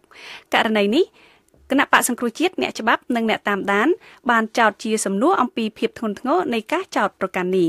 លោកសុននរិននៃ VOA រាយការណ៍ពីរាជធានីភ្នំពេញដូចតទៅកាលពីខែឧសភាឆ្នាំ2016អាជ្ញាធរកម្ពុជាបានប៉ុនប៉ងចាប់ខ្លួនលោកកឹមសុខាប្រធានគណៈបកសង្គ្រោះជាតិនៅទីស្នាក់ការគណៈបកនៅក្នុងសង្កាត់ចាក់អង្រែលើនៃរាជធានីភ្នំពេញទោះជាយ៉ាងណាការប៉ុនប៉ងចាប់ខ្លួននោះមិនបានសម្រេចទេហើយត្រូវបានមើលឃើញថាជាការគំរាមមួយដល់លោកកឹមសុខាក៏ដូចជាគណៈបកប្រឆាំងដែលកំពុងក្លាយជាដៃគូប្រកួតប្រជែងដ៏ស្រួចស្រាលមួយសម្រាប់លោកនាយករដ្ឋមន្ត្រីហ៊ុនសែនដែលបានកាន់អំណាចជាង30ឆ្នាំមកហើយកាលនោះលោកកឹមសុខាត្រូវបានតុលាការកាត់ទោសឲ្យជាប់ពន្ធនាគារចំនួន5ខែពីបទបដិសេធបង្ហាញខ្លួននៅតុលាការតាក់ទងនឹងសំណុំរឿងការប្តឹងផ្តល់រឿងអាស្រូវផ្លូវភេទក្រោយមកលោកក៏ត្រូវបានព្រះមហាក្សត្រព្រះរាជទានលើកលែងទោសតាមសំណើរបស់លោកហ៊ុនសែនអស់រយៈពេលជាង1ឆ្នាំមេដឹកនាំបកប្រឆាំងដែលជាអតីតប្រធានមជ្ឈមណ្ឌលសិទ្ធិមនុស្សកម្ពុជាលោកកឹមសុខាត្រូវបានចាប់ខ្លួននៅឯផ្ទះរបស់លោកក្នុងខណ្ឌទួលគោកកាលពីយប់អាធ្រាត្រថ្ងៃអាទិត្យតាក់ទងនឹងការចោទប្រកាន់លោកថាបានប្រព្រឹត្តអំពើក្បត់ជាតិការចាប់ខ្លួនលោកកឹមសុខាធ្វើឡើងតែប៉ុន្មានម៉ោងប៉ុណ្ណោះក្រោយលោកត្រឡប់ពីកិច្ចប្រជុំនៅក្នុងទីក្រុងបាងកកនៃប្រទេសថៃការចោទប្រកាន់លោកកឹមសុខាថាក្បត់ជាតិនៅតែជាសំណួរសម្រាប់គណៈបកសង្គ្រោះជាតិអ្នកច្បាប់អ្នកតាមដានសង្គមនិងសាធារណជនមុនពេលនៃការចាប់ខ្លួននេះអ្នកនាំពាក្យក្រសួងមហាផ្ទៃលោកខៀវសុភ័ក្របាននិយាយថាក្រសួងកំពុងស៊ើបអង្កេតគណៈបកសង្គ្រោះជាតិហើយប្រមានថានឹងអាចរំលាយគណៈបកប្រសិនបើរកកំហុសឃើញតាក់ទងនឹងការចោទប្រកាន់ថាមានគម្រោងផ្ដួលរំលំរដ្ឋាភិបាលឬបង្កើតបដិវត្តពណ៌សារព័ត៌មានក្នុងស្រុកដែលស្និទ្ធនឹងរដ្ឋាភិបាល Fresh News បានចុះផ្សាយជាបន្តបន្ទាប់ដោយចោទប្រកាន់លោកកឹមសុខានិងកូនស្រីរបស់លោកថាមានការខុបខិតគ្នាជាមួយចារកម្មបរទេសក្នុងសេចក្តីថ្លែងការណ៍របស់រដ្ឋាភិបាលតែត្រូវបានផ្សព្វផ្សាយក្រោយការចាប់ខ្លួនលោកកឹមសុខារដ្ឋាភិបាលបានបញ្ជាក់ថាការចាប់ខ្លួននេះគឺធ្វើឡើងស្របនឹងច្បាប់ហើយជាការប្រព្រឹត្តបទល្មើសជាក់ស្ដែងរដ្ឋាភិបាលបានបញ្ជាក់ថាវីដេអូដែលត្រូវបានបង្ហោះតាមបណ្ដាញ CBN ដែលមានទីតាំងនៅប្រទេសអូស្ត្រាលីនិងភស្តុតាងដែលប្រមូលបានដទៃទៀតបង្ហាញឲ្យឃើញច្បាស់ពីផែនការសម្ងាត់នៃការខុបខិតគ្នារវាងឈ្មោះកឹមសុខានិងបកពួកជាមួយបរទេសដែលធ្វើឲ្យប៉ះពាល់ដល់ព្រះរាជាណាចក្រកម្ពុជាសេចក្តីថ្លែងការណ៍បានបញ្ជាក់ថាអំពើនៃការខុបខិតគ្នាជាសម្ងាត់ខាងលើនេះគឺជាអំពើក្បត់ជាតិរដ្ឋាភិបាលបានយោងទៅដល់វីដេអូឃ្លីបមួយដែលត្រូវបានបង្ហោះកាលពីជាង3ឆ្នាំមុនពេលលោកកឹមសុខាបានថ្លែងទៅអ្នកគាំទ្រនៅក្នុងទីក្រុង Melbourne នៃប្រទេសអូស្ត្រាលីកាលពីឆ្នាំ2014ក្នុងវីដេអូដែលត្រូវបានផ្សព្វផ្សាយដោយអង្គភាពព័ត៌មាននិងប្រតិកម្មរហ័សរបស់ទីស្តីការគណៈរដ្ឋមន្ត្រីដោយមានការបកប្រែជាភាសាអង់គ្លេសផងនោះលោកកឹមសុខាថ្លែងថាយុទ្ធសាស្ត្ររបស់លោកមានការគាំទ្រដោយសហរដ្ឋអាមេរិកយុទ្ធសាស្ត្រនោះលោកថាគឺដើម្បីផ្លាស់ប្ដូរមេដឹកនាំផ្ដាច់ការលោកកឹមសុខាបន្តថាអង្គការអាមេរិកបានហៅរូបលោកទៅសហរដ្ឋអាមេរិកដើម្បីសិក្សានិងផ្ដល់យោបល់ឲ្យលោកឈប់ធ្វើនយោបាយមួយរយៈ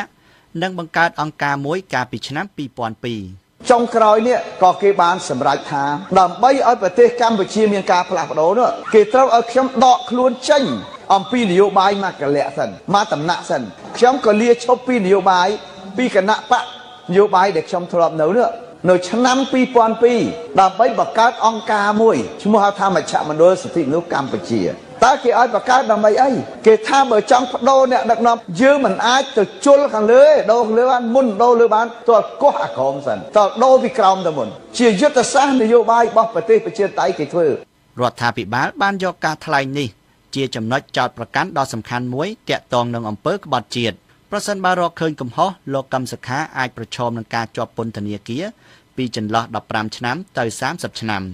គណៈបកសង្គ្រោះជាតិបានចេញសេចក្តីថ្លែងការណ៍មួយដោយថ្កោលទោសយ៉ាងខ្លាំងដាច់អហង្ការចំពោះការចាប់ខ្លួននេះគណៈបកបញ្ជាក់ថាការចាប់ខ្លួនលោកកឹមសុខាដោយតក់ក្រហល់គឺធ្វើឡើងដោយហេតុផលនយោបាយនិងជាទង្វើរំលោភបំពានច្បាប់និងរដ្ឋធម្មនុញ្ញដោយសារការចាប់ខ្លួននេះធ្វើឡើងទាំងកណ្ដាលយប់អាធ្រាត្រនិងខណៈដែលលោកកឹមសុខាគឺជាអ្នកតំណាងរាស្ត្រដែលមានអភ័យឯកសិទ្ធិគណៈបកបានអំពាវនាវឲ្យមានការដោះលែងជាបន្ទាន់និងគ្មានលក្ខខណ្ឌ និងអំពាវនាវដល់សហគមន៍អន្តរជាតិឲ្យជួយអន្តរាគមន៍និងឲ្យមានការដោះលែងអនុប្រធានគណៈបកសង្គ្រោះជាតិលោកស្រីមូសុខហួរបានបដិសេធការចោទប្រកាន់របស់រដ្ឋាភិបាលមកលើលោកកឹមសុខានិងគណៈបកដោយចាត់ទុកថានេះជាការរៀបចំមួយខ្ញុំយល់ឃើញថាជាសេណារីយ៉ូដែលរៀបចំទុកទាំងអស់នៅក្នុងសេណារីយ៉ូនោះគឺជាសេណារីយ៉ូមួយដែលយើងមិនអាចទទួលយកបានហើយជាសេណារីយ៉ូមួយដែលធ្វើឲ្យខាតបង់ដល់ប្រទេសជាតិខាតបង់ដល់លទ្ធិប្រជាធិបតេយ្យលោកស្រីមូសុខហួរបានបង្ហាញក្តីបារម្ភអំពីការរំលាយគណៈបកសង្គ្រោះជាតិដែលលោកស្រីថាប្រសិនបើមានការរំលាយមែននោះជាការបាត់បង់ប្រជាប្រិយភាពនៃគណៈបកប្រឆាំងដែលមានសម្លេងអ្នកគាំទ្រទៅដល់ជាង3លាននាក់ការចាប់ខ្លួនលោកកឹមសុខាធ្វើឡើងបន្ទាប់ពីលោកបានវិលត្រឡប់ពីប្រទេសថៃវិញដោយលោកបានជួបជាមួយតំណាងបេសកកម្មការទូតសំខាន់ៗចំនួន10ដែលមានស្ថានទូតនៅទីក្រុងបាងកកលោកកឹមសុខាបានសរសេរនៅលើ Facebook របស់លោកថាអង្គទូតទាំងនោះបានសម្ដែងនូវសេចក្តីព្រួយបារម្ភហើយបានសន្យាថានឹងតាមដានយ៉ាងយកចិត្តទុកដាក់ចំពោះស្ថានភាពនយោបាយតានតឹងនៅកម្ពុជាចុងក្រោយនេះលោកហុងកឹមសួននាយកប្រតិបត្តិក្រុមអ្នកច្បាប់ការពារសិទ្ធិកម្ពុជាបានកត់សម្គាល់ថាបើតាមវីដេអូឃ្លីបនោះលោកមិនបានឃើញពីការថ្លែងរបស់លោកកឹមសុខាដែលមានចរិតផ្ដួលរំលំរដ្ឋាភិបាលនោះទេខ្ញុំបានមើលឃើញក្នុងវីដេអូលោកកឹមសុខាគាត់និយាយនេះគឺនិយាយពីគោលនយោបាយនៃការដើរតាមបែបប្រជាធិបតេយ្យក្នុងការផ្លាស់ប្ដូរដាក់ដឹកនាំប្រទេសមិនឃើញមានប្រើពីអំពីរឿងបន្តបងឬក៏សកម្មភាពឈានទៅរកការផ្ដួលរំលំរដ្ឋាភិបាលស្របច្បាប់នោះទេអានឹងសម្ដីខ្ញុំស្ដាប់ខ្ញុំឃើញណាលោកមាសនេះអ្នកវិភាគនយោបាយនិងការអភិវឌ្ឍសង្គមប្រាប់ VOA ថាលោកបានប្រមាលឃើញរួចមកហើយថាអាចនឹងមានការធ្វើព្យុះភ្លៀងចំពោះគណៈបកសង្គ្រោះជាតិដែលលោកហៅថានេះជាអន្ទាក់មួយលោកបន្តថាអាចនឹងមានរឿងរ៉ាវច្រើនទៀតប្រសិនបើមានការចេញមុខជួយលោកកឹមសុខានៅក្នុងនោះមានការធ្វើបាតកម្មផងដែរតាក់ទងនឹងការផ្សព្វផ្សាយវីដេអូចាស់នេះអ្នកនាំពាក្យគណៈបកប្រជាជនកម្ពុជាលោកសុកអេសានបានថ្លែងប្រាប់ VOA ថាការផ្សព្វផ្សាយជាប់គ្នានៃព័ត៌មានទៅជាបច្ចុប្បន្នភាពនៃព័ត៌មានលោកបន្តថានិរន្តរភាពនៃការថ្លែងរបស់លោកកឹមសុខាមានចរិតធ្ងន់ធ្ងរដែលលោកថាប៉ះពាល់ដល់សន្តិសុខការបែកបាក់ជាតិនិងការផ្សះផ្សាជាតិចឹងទេបទក្បត់ជាតិនេះវាកាន់តែធ្ងន់ជាងបទអក្រិតទៅទៀតអញ្ចឹងមិនថាបទល្មើសនឹងវាយូរហើយឬមិនយូរហើយទេលោកសុកអេសានបានបញ្ជាក់ថាការចាប់ខ្លួននេះគឺសមត្ថកិច្ចមានភស្តុតាងគ្រប់គ្រាន់ខ្ញុំយល់ថាសមត្ថកិច្ចគេមានលក្ខណៈគ្រប់គ្រាន់នៃការប្រមូលឯកសាររួចហើយទាំងសម្ដីរបស់គណៈការផ្ទាល់ទាំងឯកសារជាលក្ខណៈអក្សរអញ្ចឹងទេគឺថាបើសិនជាគ្មានគ្រប់គ្រាន់ទេគេមិនហ៊ានចាប់គាត់ទេបាទនេះគឺថាវាមានលក្ខណៈគ្រប់ជ្រុងជ្រោយអស់ហើយបានគេដោះស្រាយបញ្ហាហ្នឹងបាទលោកបណ្ឌិតអៀសផលសាស្ត្រាចារ្យនៃសាកលវិទ្យាល័យ Occidental College នៃទីក្រុង Los Angeles សហរដ្ឋអាមេរិកបានចោទជាសំណួរពីឥទ្ធិពលរបស់លោកកឹមសុខាក្នុងការផ្ដួលរំលំរដ្ឋាភិបាលលោកបានថ្លែងប្រាប់ VOA តាមរយៈអ៊ីមែលឬសារអេឡិចត្រូនិកថាធ្វើដូច្នេះដើម្បីប្រព្រឹត្តអំពើក្បត់ជាតិពិតជាមិនមែនទេគណៈបកប្រឆាំងដើរតាមរបៀបនៃការរាំដែលរៀបចំឡើងដោយគណៈបកកណ្ដាលអំណាចនៅពេលមួយវានឹងឈានទៅដល់ការនិយាយថាវាល្មមហើយជាមួយរឿងនេះយើងធុញទ្រាន់ហើយយើងនឹងយកគ្រាប់បាល់ហើយទៅផ្ទះអ្នកស្រាវជ្រាវនយោបាយជាជនជាតិអូស្ត្រាលីលោក Lee Morgan Besser ប្រាប់ VOA ថាកម្ពុជានឹងជួបការបោះឆ្នោតមួយដ៏អាក្រក់បំផុតលោកបានប្រាប់ VOA តាមរយៈអ៊ីមែលនិងមានអត្ថន័យដើមថាការបោះឆ្នោតឆ្នាំ2018នឹងអាក្រក់បំផុតនៅកម្ពុជាចាប់តាំងពីឆ្នាំ1981វានឹងមិនមានភាពសេរីត្រឹមត្រូវនឹងការប្រកួតប្រជែងការចាប់ខ្លួនលោកកឹមសុខានាំឲ្យមានការទូទាយថាអាចនឹងមានការរំលាយគណៈបកសង្គ្រោះជាតិនាពេលខាងមុខតាមរយៈច្បាប់គណៈបកនយោបាយថ្មីដែលត្រូវបានធ្វើវិសោធនកម្ម2ដងដោយតំណាងរាស្ត្រមកពីគណៈបកប្រជាជនកម្ពុជាច្បាប់នេះត្រូវបានរិះគន់ដោយសង្គមស៊ីវិលជាតិនិងអន្តរជាតិបើតាមច្បាប់ស្តីពីគណៈបកនយោបាយគ្រប់គណៈបកមិនត្រូវធ្វើសកម្មភាពណាមួយដែលធ្វើការញុះញង់នាំឲ្យមានការបែកបាក់ជាតិនិងគាំទ្រឬរៀបចំផែនការឬការខុបខិតជាមួយរាល់បុគ្គលដែលធ្វើសកម្មភាពក្នុងគោលបំណងប្រឆាំងនឹងផលប្រយោជន៍របស់កម្ពុជាទង្វើទាំងនេះ តុលាការអាចសម្រេចផ្អាកសកម្មភាពគណៈបកនយោបាយមិនលើសពី5ឆ្នាំនិងអាចរំលាយគណៈបកនោះចោលផងដែររាយការណ៍ពីរាជធានីភ្នំពេញខ្ញុំសុនណារិន VOA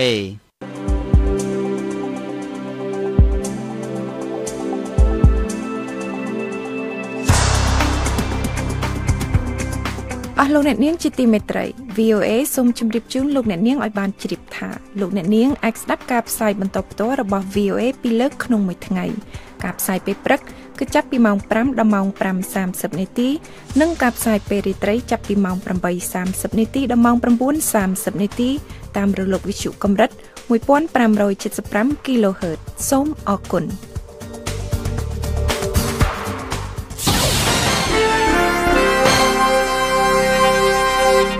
តទៅនេះជាបទពិចារណកថាដែលឆ្លុះបញ្ចាំងពីទស្សនៈរដ្ឋាភិបាលអាមេរិកកាលពីដើមខែនេះក្រុមប្រឹក្សាសន្តិសុខបានអនុម័តជាឯកច្ឆន្ទនៅសេចក្តីសម្រេចមួយដែលមានបំណងទប់ស្កាត់ក្រុមភេរវករមិនឲ្យទិញគ្រឿងសព្វាវុធព្រមទាំងបរិក្ខារសម្រាប់ច្នៃធ្វើគ្រាប់បែកដែលកំពុងតែបង្កជាបញ្ហាកាន់តែខ្លាំងឡើងសេចក្តីសម្រេចលេខ2370ដែលបញ្ជាក់បន្ថែមទៅលើសេចក្តីសម្រេចរបស់ក្រុមប្រឹក្សាសន្តិសុខលេខ1373ដែលត្រូវបានអនុម័តនៅឆ្នាំ2001ធ្វើឲ្យគ្រប់ប្រទេសជាសមាជិកទាំងអស់បញ្ឈប់ការគាំទ្រគ្រប់ទម្រង់ទាំងអស់ពាក់ព័ន្ធនឹងសកម្មភាពភេរវកម្មរួមទាំងបញ្ឈប់ការផ្គត់ផ្គង់សព្វាវុធដល់ក្រុមទាំងនោះផងដែរនៅក្នុងសន្និសីទកាសែតមួយបន្ទាប់ពីការបោះឆ្នោតលើសេចក្តីសម្រេចនេះឯកអគ្គរដ្ឋទូតសហរដ្ឋអាមេរិកប្រចាំអង្គការសហប្រជាជាតិលោកស្រី Nikki Haley បានបញ្ជាក់ថាក្រុមភេរវករមានវិធីសាស្ត្រច្រើនយ៉ាងណាស់ដើម្បីទិញអាវុធឲ្យបានដូចជាវិធីសាស្ត្រដឹកជញ្ជូនគ្រឿងសព្វាវុធមានលក្ខណៈស្របច្បាប់ទាញយកប្រយោជន៍ពីតំបន់ដែលស្ថិតនៅក្នុងស្ថានភាពអសន្តិសុខរឹបអូសអាវុធពីសមរភូមិសង្គ្រាមនិងទិញអាវុធតាមរយៈបណ្ដាញក្រុមអ ுக ្រិតកម្មនានាជាដើម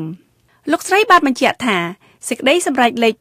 2370នេះនឹងជំរុញឲ្យប្រទេសទាំងអស់ពង្រឹងការត្រួតពិនិត្យលើការនាំចេញរបស់ខ្លួនក៏ដូចជាជួយប្រទេសផ្សេងទៀតឲ្យបំផ្លាញអាវុធដែលមានបរិមាណលើសនៅក្នុងប្រទេសរបស់ខ្លួន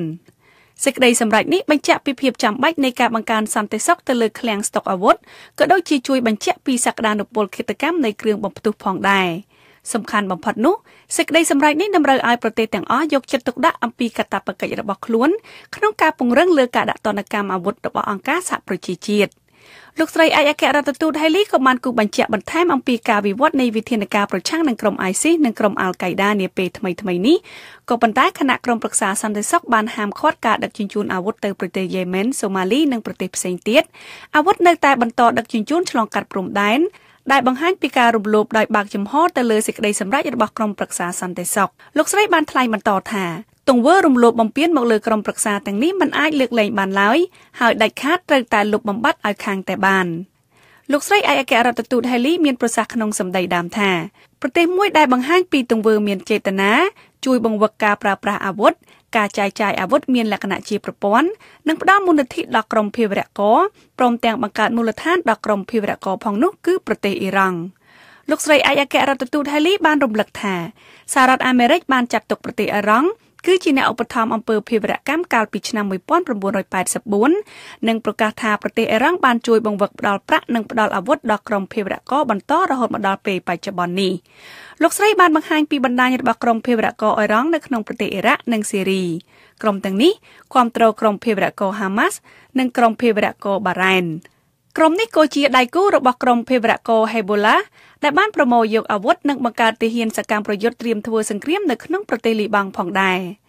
សហរដ្ឋអាមេរិកនឹងបន្តលើកយកបញ្ហានៃការមិនគោរពច្បាប់របស់អ៊ីរ៉ង់នៅគ្រប់អង្គប្រជុំទាំងអស់នេះបើយោងតាមលោកស្រីឯកអគ្គរដ្ឋទូត Haley លោកស្រីបានថ្លែងបន្តទៀតថាប្រសិនបើយើងនៅតែបន្តឲ្យប្រទេសអ៊ីរ៉ង់រំលោភទៅលើការហាមឃាត់របស់ក្រុមប្រឹក្សាសន្តិសុខដោយគ្មាននីតិរដ្ឋភាពនោះទេប្រទេសអ៊ីរ៉ង់នឹងក្លាយជាប្រភពផ្ដល់គ្រឿងសព្វាវុធដល់ក្រុមភេរវករហើយការនេះនឹងបង្កើនសមត្ថភាពក្នុងការបំផ្លិចបំផ្លាញកាន់តែខ្លាំងឡើង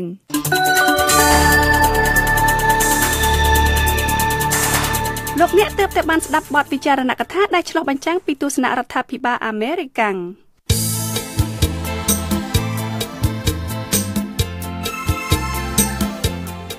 លោកអ្នកនាងជាទីមេត្រីនៅក្នុងការផ្សាយរបស់ VOA នៅព្រឹកស្អែកនេះពីម៉ោង 5 ដល់ម៉ោង 5:30 នាទីសូមលោកអ្នកនាងរងចាំស្ដាប់សេចក្តីរាយការណ៍ព័ត៌មានថ្មីៗពីប្រទេសកម្ពុជាពីតំបន់អាស៊ីនិងពីជុំវិញពិភពលោក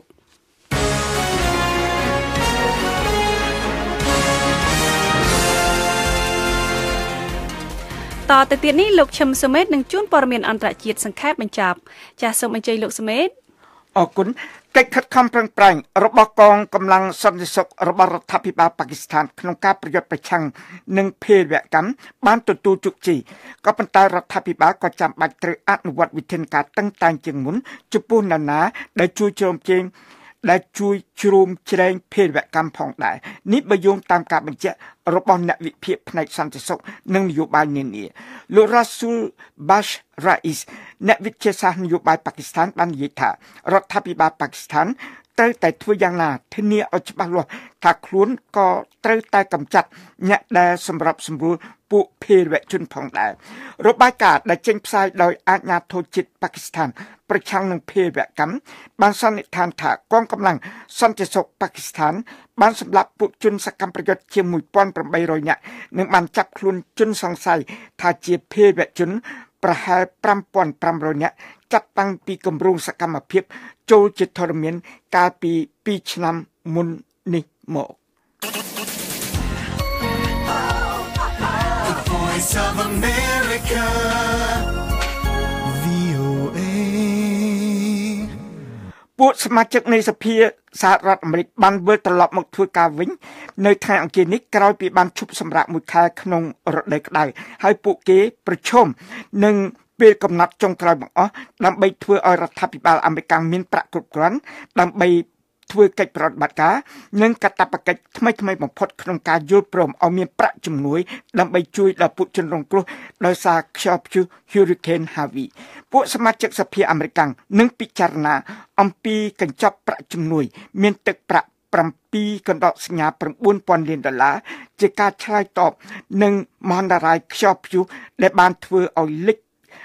ទីក្រុង Houston ដែលជាទីក្រុងធំបំផុតទី4របស់ប្រទេសជាតិខ្យល់ព្យុះសង្ឃរាដ៏មានឥទ្ធិពលមួយដែលមានឈ្មោះថាអៀកម៉ានឹងបោកបក់ទៅដល់ប្រជុំកោះ Libot ដែលលាតសន្ធឹងពីដែនដី Puerto Rico រហូតទៅដល់ប្រទេស Dominica នៅយប់ថ្ងៃអង្គារនេះឬនៅព្រឹកថ្ងៃពុធស្អែកនេះបើយោងតាមការព្យាករណ៍របស់មេជំរុញជាតិទទួលបន្ទុកកិច្ចការខ្យល់ព្យុះរបស់សហរដ្ឋអាមេរិកដែលភាសាអង់គ្លេសហៅថា US National Hurricane Center មន្ត្រីទូគីបានបង្ហាញកំហឹងចំពោះលោកស្រី Angela Merkel អធិការបតីអាល្លឺម៉ង់និងលោក Martin Schulz ដែលជាគូប្រជែងរបស់លោកស្រីក្នុងការបោះឆ្នោតព្រោះកាលពីថ្ងៃអាទិត្យមន្ត្រីអាល្លឺម៉ង់តែពីរនាក់នេះបានរិះគន់ប្រទេសទូគីក្នុងការដេញដោលគ្នាមុនការបោះឆ្នោតលោក Ibrahim Kalin អ្នកនាំពាក្យប្រធានាធិបតីទូគីបានសរសេរតាម Twitter កាលពីថ្ងៃច័ន្ទថាទូគីសង្ឃឹមថាបរិយាកាសស្មុគស្មាញដែលធ្វើឲ្យខូចទំនាក់ទំនងរវាងទូគីនិងអាល្លឺម៉ង់បណ្ដាលមកពីទស្សនៈនយោបាយខុសគ្នាបន្តិចបន្តួចនេះនឹងផ្លាស់ប្ដូរឆាប់ៗគណៈកម្មាធិការរៀបចំការបោះឆ្នោតនៅក្នុងប្រទេសកេញ្ញានិយាយថាការបោះឆ្នោតប្រធានាធិបតីថ្មីនឹងធ្វើឡើងនៅថ្ងៃទី17ខែតុលាខាងមុខនេះ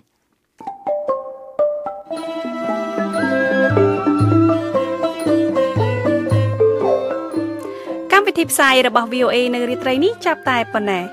ប៉ុន្តែលោកអ្នកនាងនៅអាចស្ដាប់ឬអានព័ត៌មានរបស់ VOA ឡើងវិញបានតាមរយៈគេហទំព័រ khmer.voanews.com ហើយនៅវេលាព្រឹកស្អែកសូមលោកអ្នកនាងរងចាំស្ដាប់ការផ្សាយបន្តផ្ទាល់របស់យើងខ្ញុំពីម៉ោង5ដល់ម៉ោង 5:30 នាទីតាមរលកវិទ្យុ31និង49ម៉ែត្រត្រូវនឹងកម្រិត 9320 5915 និង 1575 Kilohertzសូមលោកអ្នកនាងប្រកបដោយសុភមង្គលគ្រប់ប្រការរាត្រីសួស្តី